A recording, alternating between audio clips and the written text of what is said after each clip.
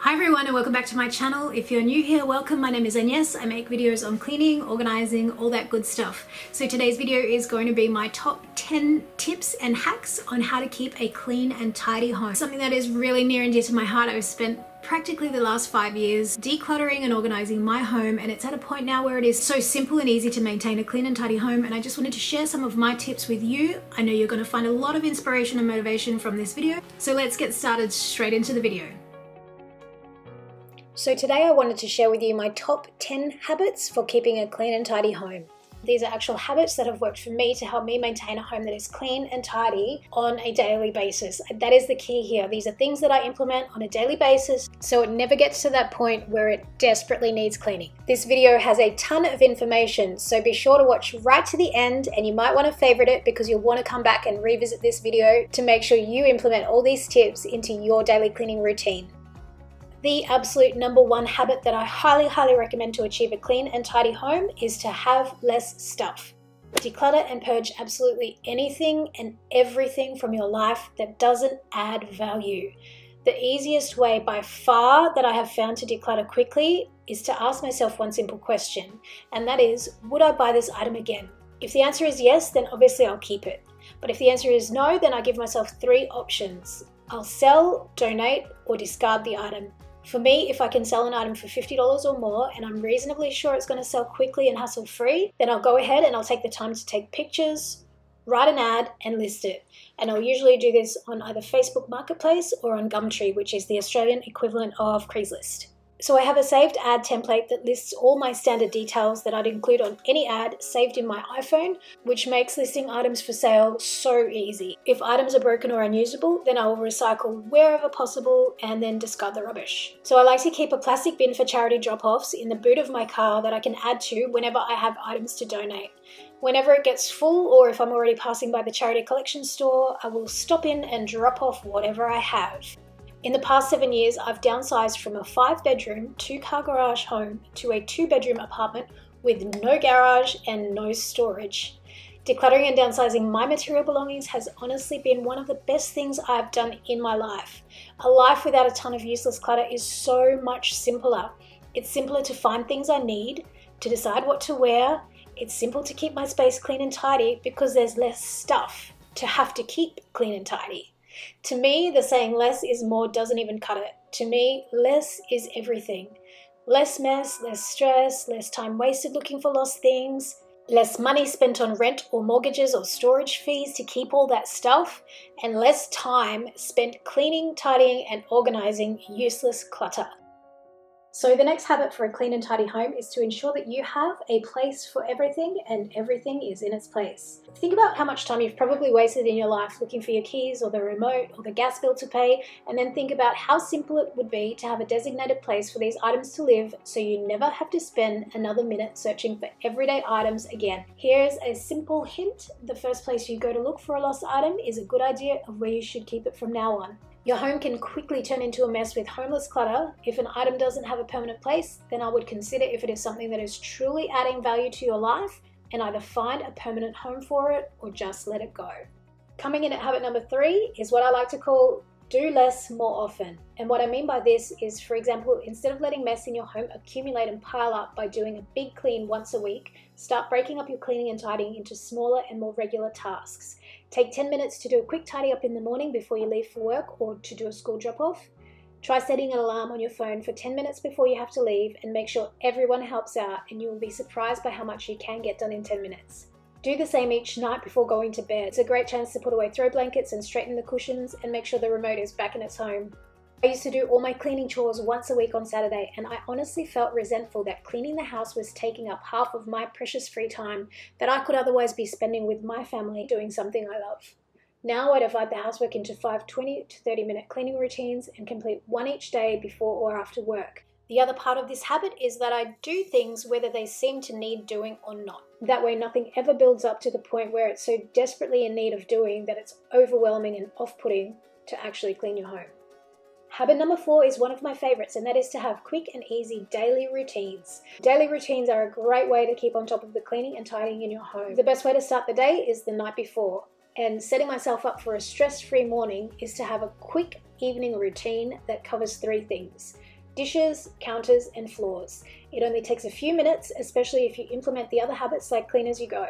I always make sure the dishes are cleaned up and stacked in the dishwasher, the counters are clear and wiped down, and the floors are given a quick spot clean. I'm telling you, nothing makes you feel more like you are winning at adulting than waking up to a clean kitchen. And the more often you do it, the easier it becomes.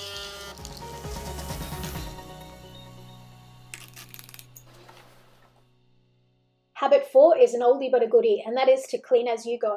I picked this one up from years of working in hospitality in my 20s, and then later on working in training in food safety. It's a no-brainer. When you're doing any task, but especially when you're cooking in the kitchen, make sure you take the time to clean as you go.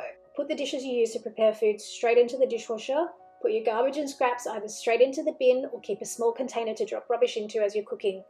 Fill up the sink with some soapy water if you don't have a dishwasher, and quickly wash things up as you use them. If you practice this simple habit of clean as you go, you will never have to come back to a messy kitchen when you're done eating.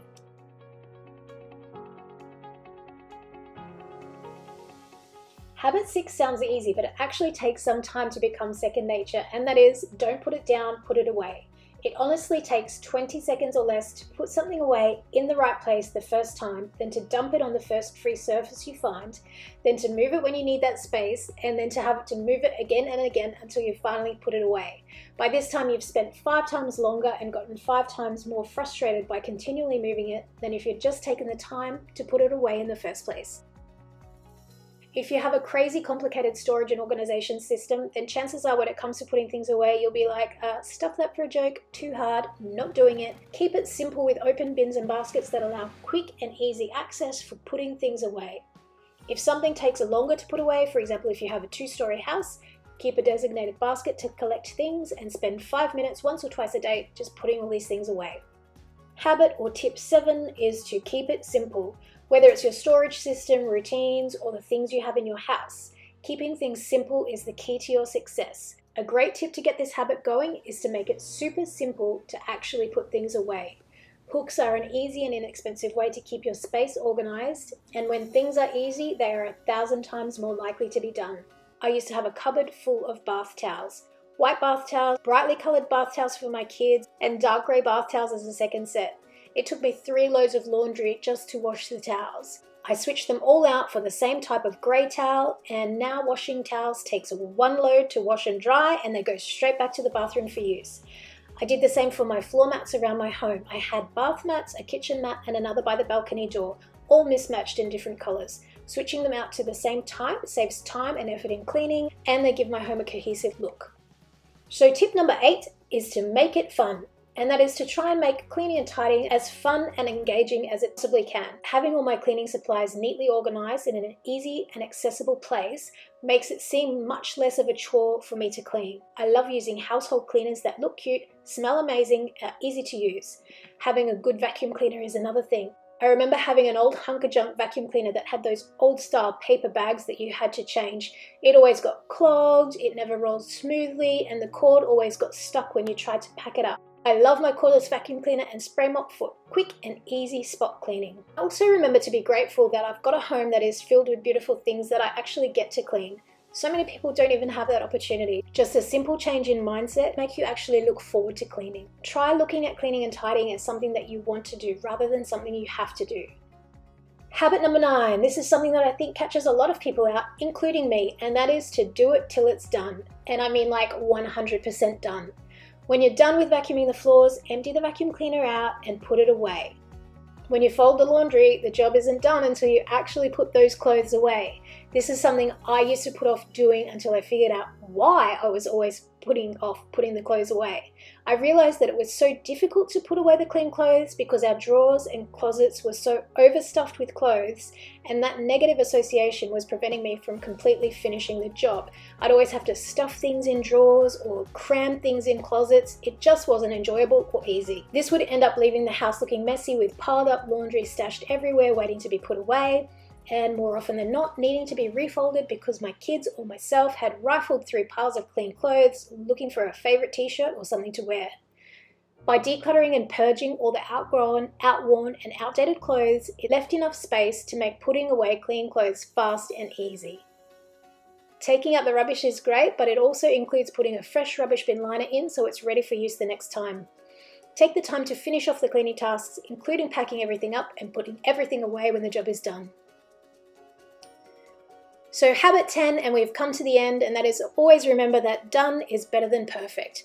This one is a little hard for me, especially because I am a diagnosed behavioral perfectionist. While I love sayings like, if something's worth doing, it's worth doing well, and there are 2 ways of doing something, right and again. And I believe this is definitely true for some things in life. I also believe that when it comes to keeping a clean and tidy house, sometimes we have to accept that done really is better than perfect. I mean, you don't need to sweep, vacuum, and steam mop your floors every night when a quick spot clean will do the job. Making your bed every day is a great habit to get into, and quickly pulling up the covers and arranging the pillows is far more achievable than spending 20 minutes having military-style hospital corners. Trust me, I timed myself. It took 47 seconds to quickly make my bed this morning. Putting off cleaning and tidying your home because you think you don't have the time to do it all perfectly will leave you living in constant chaos. If I can wash, dry, and fold a load of laundry in one go, it's better than having it sit around in a basket for a week, waiting until I get the motivation to pull out the iron, the ironing board, and spend an hour ironing everything.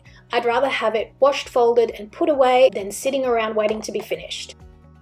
So there we have my top 10 tips and simple habits for a clean and tidy home. I promise if you implement these into your day-to-day life, you will be well on your way to achieving that Zen state of, I've got this.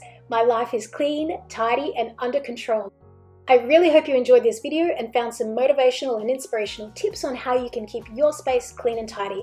If you did, please take the time to like this video by hitting that thumbs up button.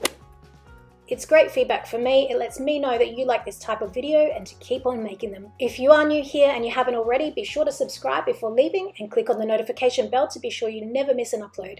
Thanks again for watching. I hope you all have a super amazing day, and as always, I'll see you in my next video. Bye everyone.